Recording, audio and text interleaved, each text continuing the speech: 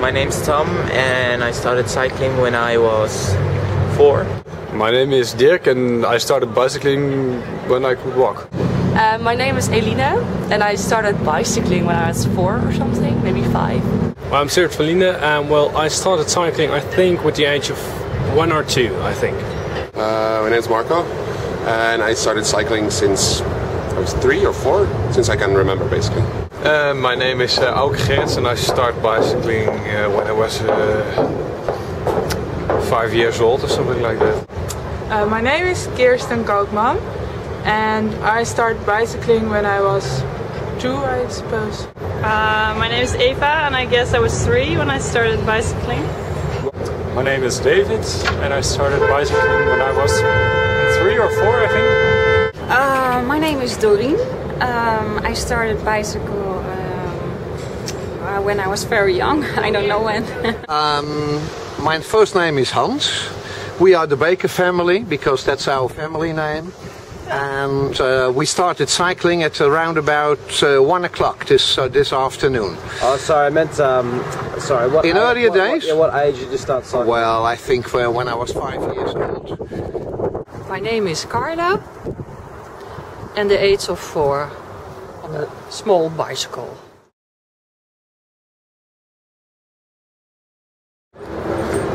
Because it's cheap.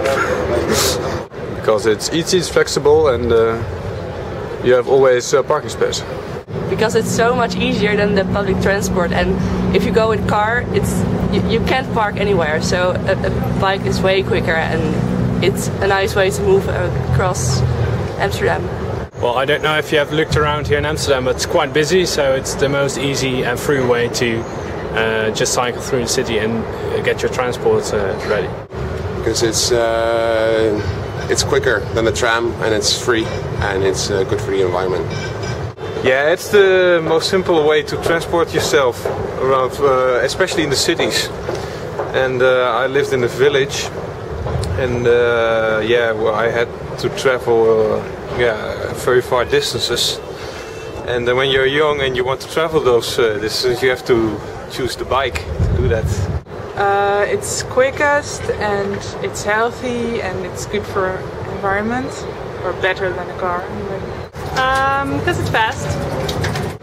It's fast and cheap. I don't know how to say it, but I just love it.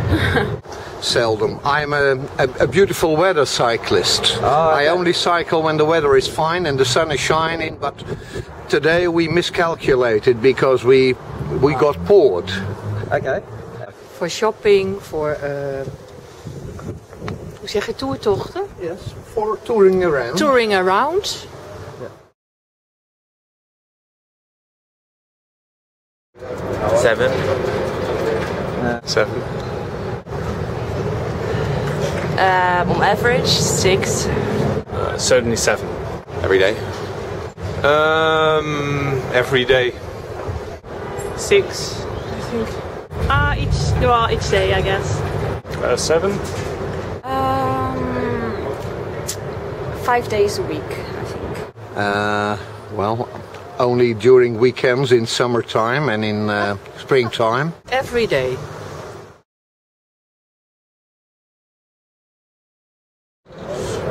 Because I look like crap with the helmet on. Because it's too warm. And I would lose it. I always lose my bicycle lights too. So. Because I don't fall. Why? Well, only Germans do that. We think it's quite awkward to put a helmet on it. If you just, if you are a bit handy and if you're not so clumsy, you can just cycle fine without a helmet. Yeah, that's a very good question. Yeah, everywhere across the world they wear helmets, but yeah, I'm not used to wear a helmet when I'm driving a bike, so that's I never thought of it. This just feels normal.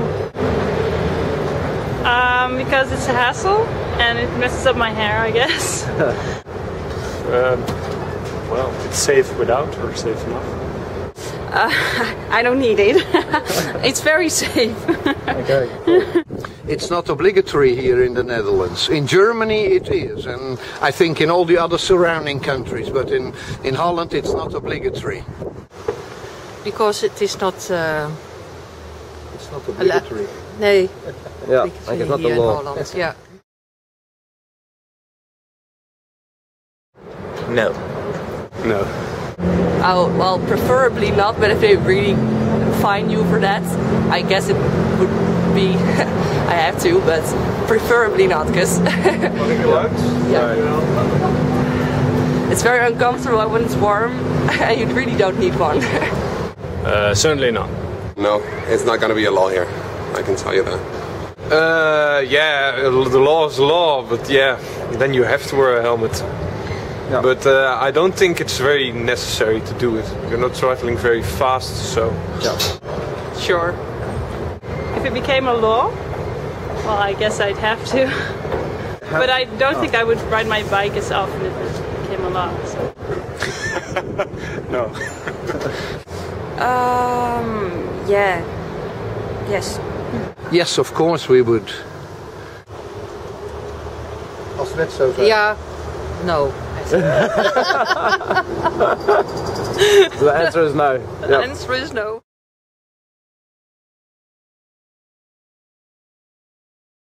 No, definitely not. Probably not. Distance would be too far, I think, in Australia. I'm not sure, maybe. Probably not. I probably would, but like, no, I wouldn't be as eager to ride a bike as I would here. Yeah, of course, why not? Yeah. Why not? Yeah, no. You also have to drive on the other side of the road. You have to do it. Yeah, that's okay. I doubt it. I don't really like cycling in mountains, so it would depend where in Australia I would be. Yeah. Yeah, but probably without a helmet, being the ignorant Dutchman. Yes. Yeah. Maybe.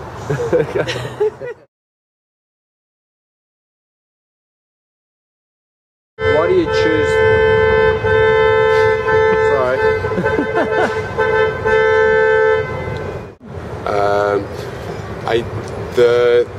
I don't think I know anybody who had head injury because of cycling. Normally when they're drunk, they fall down and they hurt their hands and their knees, but never their head, or almost never their head. Of course, things go wrong, but like head injury is not that common at all. Yeah, yeah.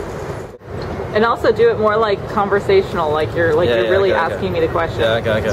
And look at me, so you're almost looking in the camera. Yeah, that's true. Good point. Okay. So you got the bikes?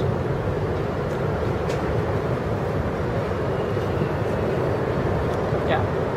Yeah. What's your name and when did you start cycling? I mean, it wasn't bad, but like. Okay, you ready? Yeah. So, what's your name and when did you start cycling? My name is Sarah. No, I'm not going to talk like that.